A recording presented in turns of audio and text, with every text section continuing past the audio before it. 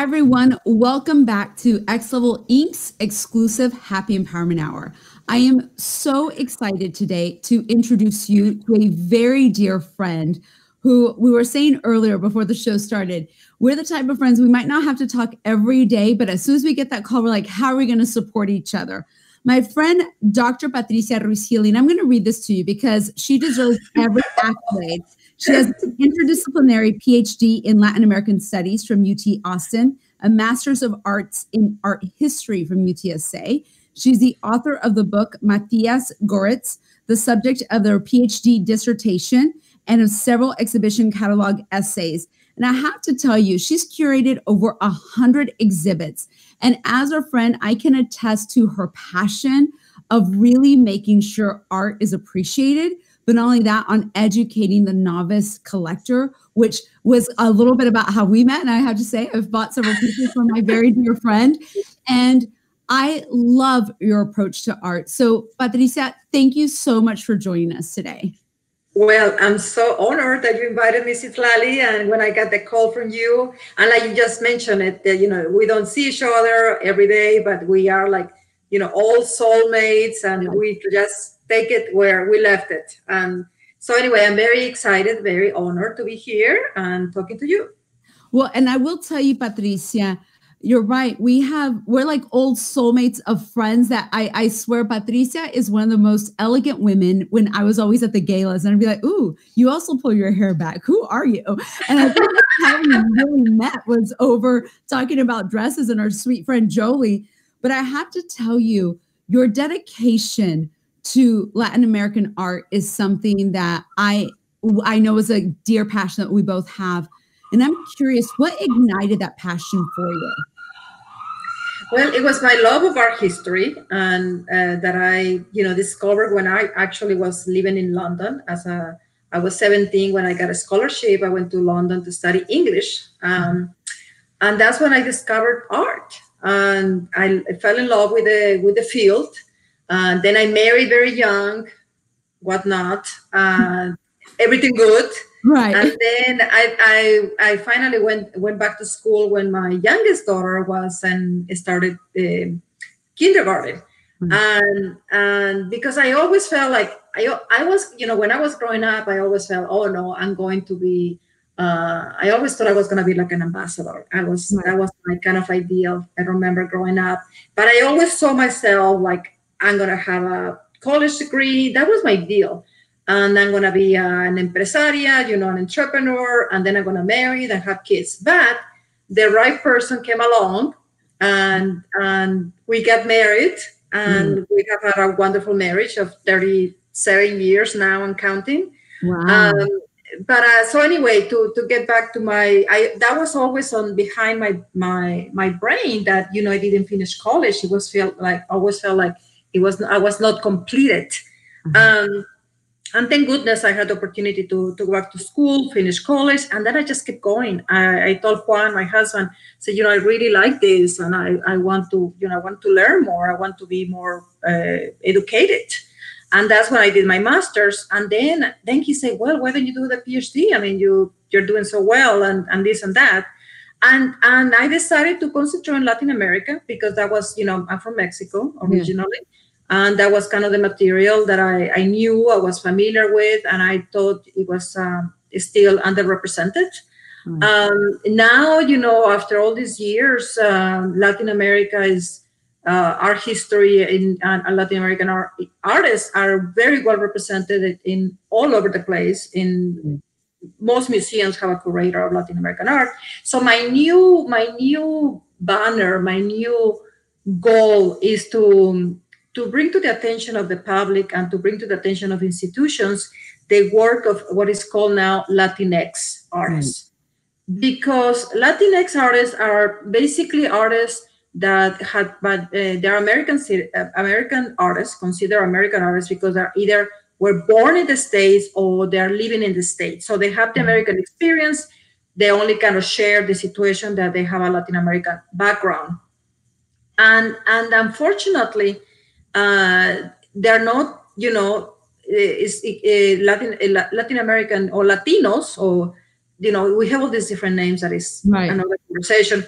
But artists, I mean, demographically speaking, we represent, and I say we because I became an American citizen recently, and I'm very proud of the fact. So we represent 18% of the population in this country, and we don't have that 18%, not even a 10% of the 18% in museums. Because they usually go for Latin American artists. Nothing wrong with that. I love my Latin American artists, but I feel like my job will be better served if I, champion more Latinx artists. And Latinx is somebody like Chuck, for example. Chuck didn't even speak Spanish. Like, he loved Mexican culture. He loved Mexican. He loved everything about Mexico and Latin America, the cuisine. His grandmother, spoke to him highly about Mexico and taught him how to cook. And you knew Chuck very well, and we have that in common. And that's somebody that I'm very proud to represent the state, and that I have placed his work. Let me interrupt you if you don't mind, because you're very humble right now in the way that you're describing Chuck. So our dear friend Chuck Ramirez, who actually we served together as co-chairs for Art Pace's Quinceañera, which I know we're going to talk about Art Pace in a little bit. But I have to tell you, some of my fondest memories, he really introduced me to San Antonio. There's a friend that introduced me to San Antonio. It was Chuck. And being a co-chair of decor with him for that Quinceañera was such a learning experience for myself. He was a prolific artist who unfortunately passed away at a very young age through a bike accident. But what you have done with his estate, friend, and what you've done with his artwork, that I'm happy to say that one of my art pieces is, that I see two there. I see the broom and the fashionista. And the fashionista, it was a perfect art piece for me to buy from you. What you have done from the Smithsonian to the McNay exhibit to the McNay, yes. I'm going, wow, what you said is your passion. I can attest to you living it every day. And I get chills right now. Chuck is so happy right now for both of us. And they're together and they're talking about me in a good way. But tell me, how did you and Chuck meet? I'm just curious. We actually met, I want to say probably like 5 years before he died. I knew about his work. When I was doing my master's, I curated a show with Elisa Garcia. And one of the artists of the MFA, his inspiration was Chuck Ramirez. And that's how the first time, and that was 2000, I want to say like 2004. Okay. Then I met Chuck socially because, of course, he was a big social person going everywhere. And then, I studied his work first, right? And then we met socially. And then he invited me to do a studio visit.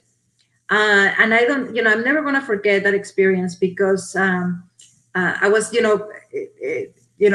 I was finishing my master's, that's when I started the business, Ruiz-Healy Art. Right. So I was kind of taking baby steps to kind of grow it very organically because I also, I had my kids and my husband and my home and whatnot. So I wanted to just do it right. So I went to his home, located on the famous compound in Southtown San Antonio, and he was so charming. He had a beautiful Mexican tray, I remember, and he had Topo Chico, and then he had hummus, and I'm talking. This is probably 2007, 2006, 2007. And then we just sat down and started talking, and it was kind of love at first sight for an artist and a dealer. A lot of nice communication, dialogue, and we started working. And then unfortunately, in 2010, that's when he passed away. Yeah. And the family asked me to represent the state, and that has been for me as an art dealer, as a gallerist, as a gallery owner, has been my biggest honor. Really, I have learned so much. I'm very grateful to Chuck. I mean, because it's somebody that keeps giving me. He's not here, but he's here. Yes. I mean, every day I learn something from his work. And on Tuesday, we had this incredible conversation organized by the Dallas Art Fair. Yes. People, Culture Place call. And it was just wonderful to exchange ideas and exchange stories about Chuck and his work. So it's, he's going to be, the Blanton Jazz Museum just acquired a big work of his the way it's called the Wara Cap series. It's a photograph of a Whataburger soda can, the large one. But it measures 72 inches by 48, so it's a big work. So it was very proud of that, because that was only 2019. So I just feel like every time a curator just kind of connects to his work, I just feel like I'm doing something right. But going back to the conversation, what we're talking about Chuck and what you've accomplished with him, think of at least as far as I know, and again, you have a doctorate in it. I'm just an art enthusiast and a lover of art around it, and have been collecting for a very long time. But I have to tell you, anyone that collects art knows that an artist is always wanting to build a legacy to be remembered. The reason they do something is to inspire a thought. And I remember with Chuck, and if you don't mind maybe speaking to one of the pieces maybe that I have behind me, that would be fantastic, so people can maybe understand him. But I'll never forget that when I was doing the quinceañera for Art Pace with him, and I was asking him about his art, he told me about the fly swatter at the rancho que andaba in Mexico. There was a turquoise fly swatter, looked like a butterfly. And he said, and I was swatting this fly swatter. It was so pretty. He said, it looked like a butterfly. So I was like, I'm going to swat you. You're a mosquito. You're a fly. Chuck. He's like, and I was just doing this. He goes, and then, because at that time he was doing a lot of the food photography for HEB and those things. That's when he was doing more of his graphic before.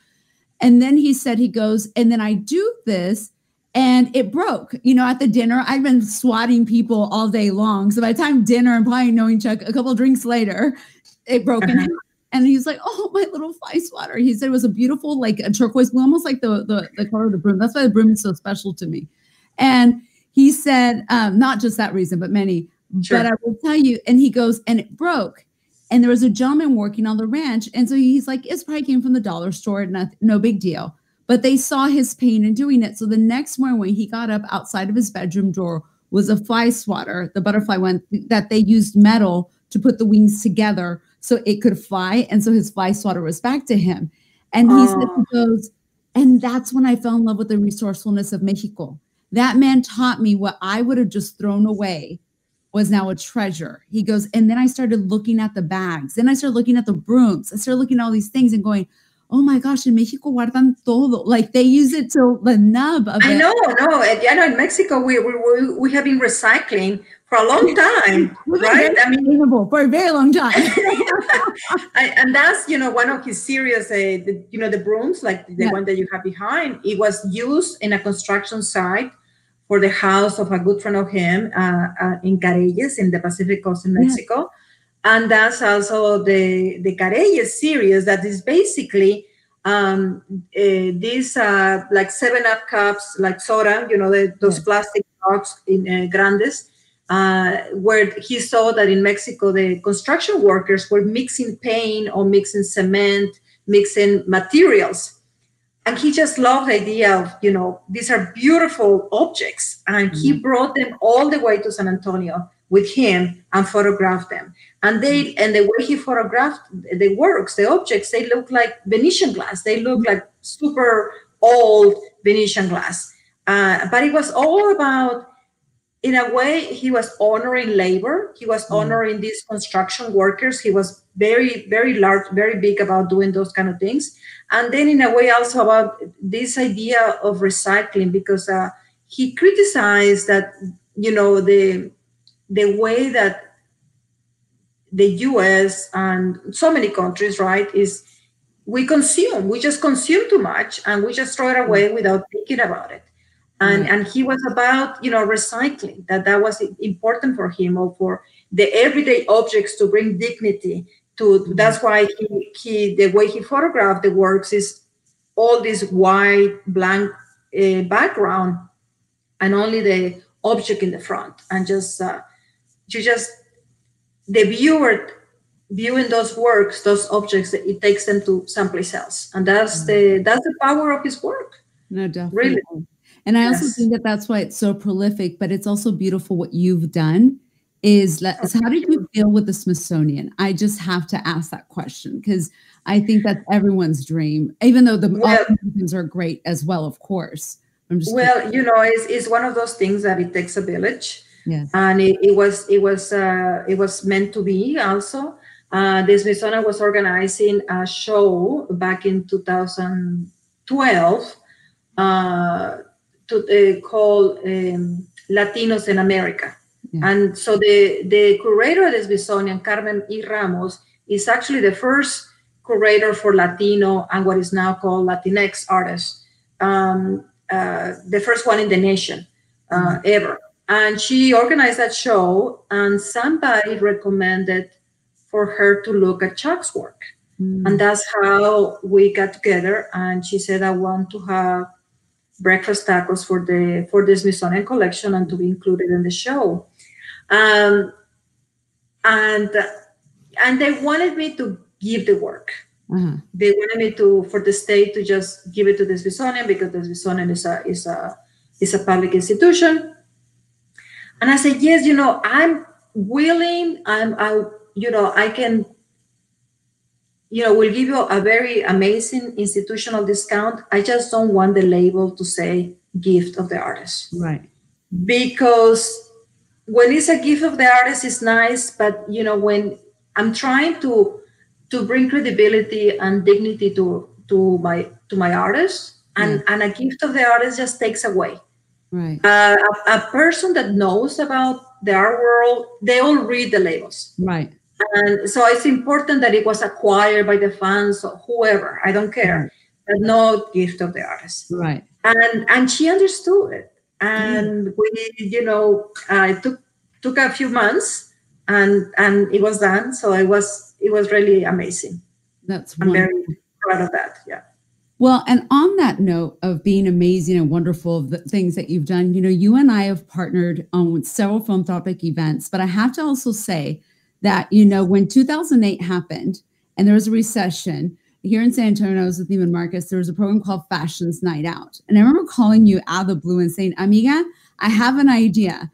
I need to bring people back in and we're going to expect like 2,000 people. I'm going to build this fashion show and we do this. And Iván and Carlos Betancourt, I'll never forget, our sweet Carlos. And we worked on this great thing that we actually sold his art piece. Remember the lady shoe salon? Customer actually, our decor, they want to buy this beautiful piece of art. We won't say the value, but it was a substantial piece. And then we created these limited edition scarves that were just beautiful. I mean, oh my gosh! Adventures. I wish I had some of those scarves left. I mean, those were beautiful. They are beautiful, and I will tell you this: mine is being framed right now because I decided I was going to frame it and put it in my office. And I called the framer. I said, "Is it done yet?" Because as we know, good framers they take a little while. And they're like, "No, it's not done yet." I'm like, "Darn it!" I'm like, "That's okay. I'll show up at my proud frame a little bit later." But I have to tell you. Not all art gallerists would take risks like that. And I love that you're open to that. And I think that that's also what your artists trust about you is, it's going to be done in a tasteful manner. But sometimes it's unconventional manner in order to get them the recognition that they need. So somebody, to your point, is purchasing their art because it's so important that they be valued so they can grow so much. And yes. So sorry to interrupt. No. I also, it was the ask was coming from you, who I admire, and you always do everything elegantly done, sophisticated. I have to thank you for all your years of philanthropic work with ArtPace. I mean, for years. I mean, you had been always on the host committee. Committee. I need to call you. Maybe I need to make you like a host committee emeritus or something. You all you have to do is call, and I'm going to always say yes because I love ArtPace and what you all have done. But I would love for you to explain to everybody about ArtPace. I'm not going to take you are the chairwoman of the board, and you've really helped the organization reinvent itself through COVID. There's so many different things. So tell us a little bit about the institution, what plans you have for it. Well, first of all, let me tell you a little bit about ArtPace for the general audience, right? So ArtPace is an artist in residency founded back in 1995 by Linda Pace, and that's why it's called art-based. And the uniqueness of the residency program is that a curator, a very well-known, very respected curator from internationally or nationally or regional, selects an artist from Texas, an artist from the USA, and an international artist.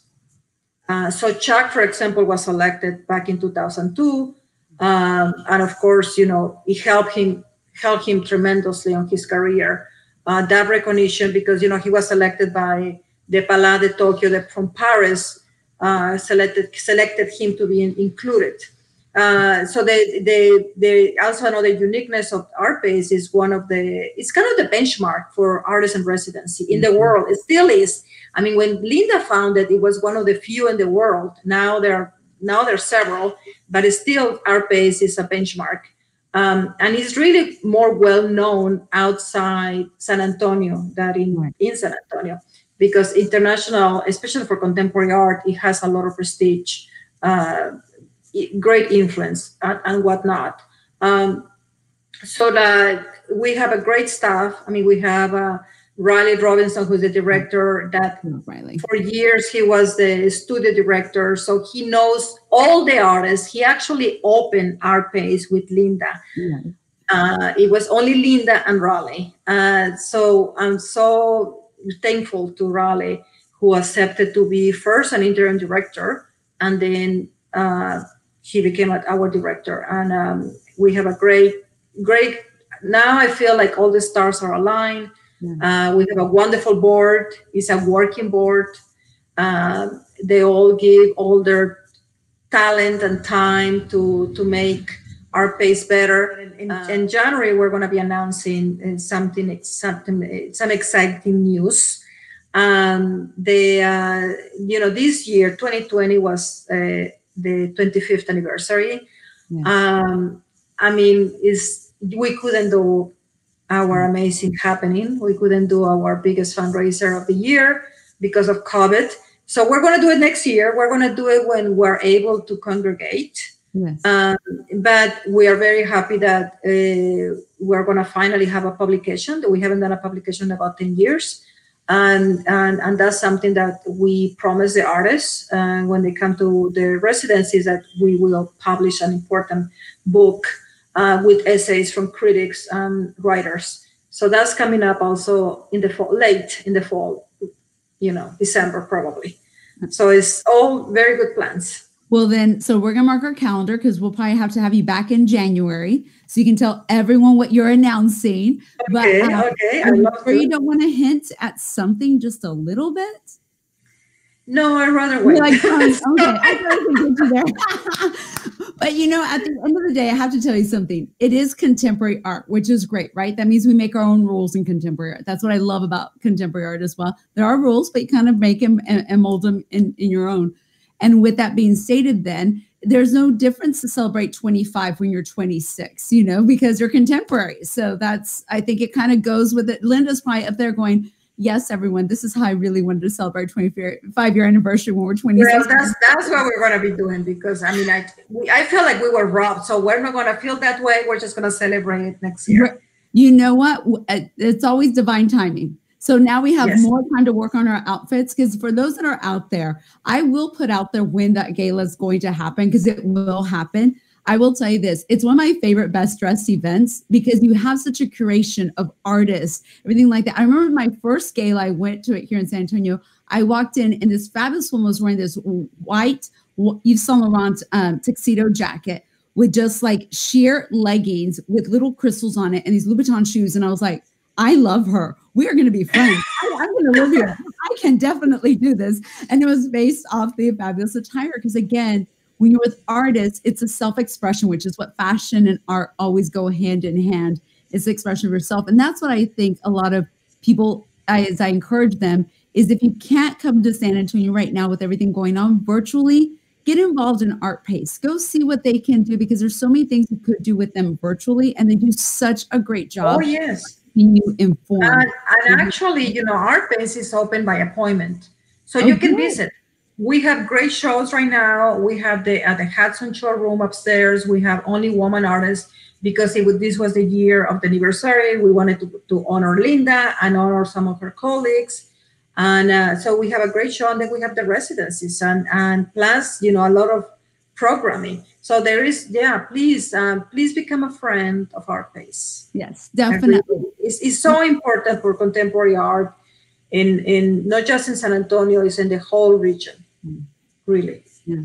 I always say art is what gives us our breathing space to go ahead and take you to transport you to another place. And I will tell you this, during COVID, it's so funny. I started treating my artwork like it was a museum and re-staring at it and actually focusing on a different art piece every day. And it's wonderful what different things I saw in it. That even though I saw it when I first purchased it, some you don't, because your eye gets used to just seeing it, right? But sitting with it and just looking at it, it was interesting how certain things have come alive to me in a different way. And it's beautiful to see from that perspective. And I will tell you this, you are collecting art. I would also recommend that you contact my friend, because even if you're not in New York or in San Antonio, she has 2 galleries, which I'm going to ask her about in a little bit about running them during this time frame. There's always a phone and you can say, I have this wall. What can I do with it? And she and her team are fabulous at putting things together. So, Thank you. No, definitely. And on that note, you opened a gallery in New York as well. And then you have a gallery in San Antonio. And I love this whole Texas, New York connection that we have going on here. The bridge, because so many of San Antonio is always in New York, and so much of New York is always in San Antonio. So I think that that's always a great aspect. Tell me, how have you dealt with the whole COVID situation? How has that worked for you? Or how have you reinvented it? Well, when COVID hit in March, everybody closed in New York. Right. Everything was shut down. So we just reopened in September. Actually, we have been closed. San Antonio, we were able to reopen earlier. But we took, one of the silver linings of COVID is that you have more time in your hands. And before COVID hit, we were in the process of migrating all our database to a new database that is feeding our website. So digitally, so the whole team was able to concentrate on doing that. And the whole team is, I had 3 staff and interns, the amazing interns. And that's what kept my sanity, just doing that and looking at images and updating the database, because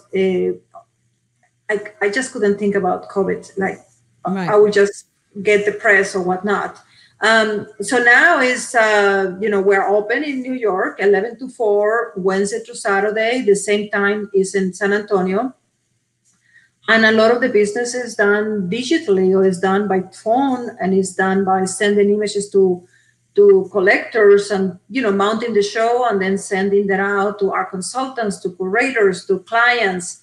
So a lot of the work is done by, digitally.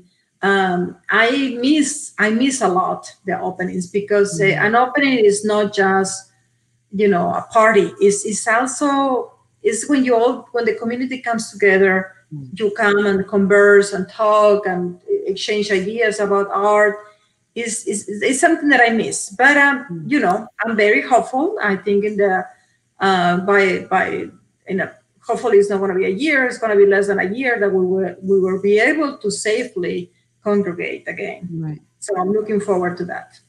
And I have a question. What advice would you give an artist or an entrepreneur? What advice would you give to somebody during this time frame?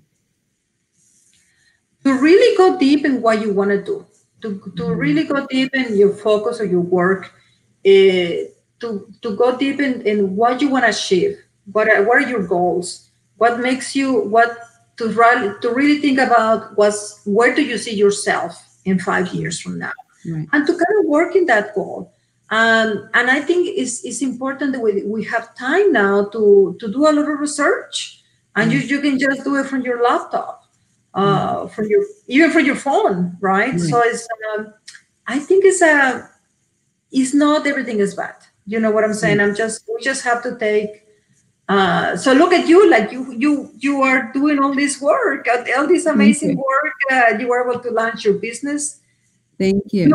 You have to tell me how you're doing all the work that you're doing. My goodness, I'm so impressed. Well, thank you, friend. I will tell you this. I really believe that in divine timing and divine friendships that come together like ours. But like you, I think I had to be okay going back to that soul searching, just like you did. And I had to ask myself, I admittedly started about 2 years ago thinking, what are my next steps? What are these next moves? And what would I like to do? And when I really took it, just like what you're doing with art, I want to do with entertainment and cross-section of entertainment and fashion, is highlighting the great artists that we have here from those perspectives and doing a cross-section of them together. But I've been able to do it because I take that soulful time to really stop and think, like you said, and rewrite my goals. And I will tell you this, a goal I had yesterday might be different tonight, when I sit in my journal, and also not being afraid of failure. And thank God I have my dad. My dad actually sits on my desk. He gave me a little thing to go on my desk when I open my company. It says, "This girl can." He goes, "I want you to remember you can do anything you put your mind to." I have thoroughly enjoyed our conversation. I know that you have inspired so many because, y lo voy a decir en español un poquito and then I'll translate it in English.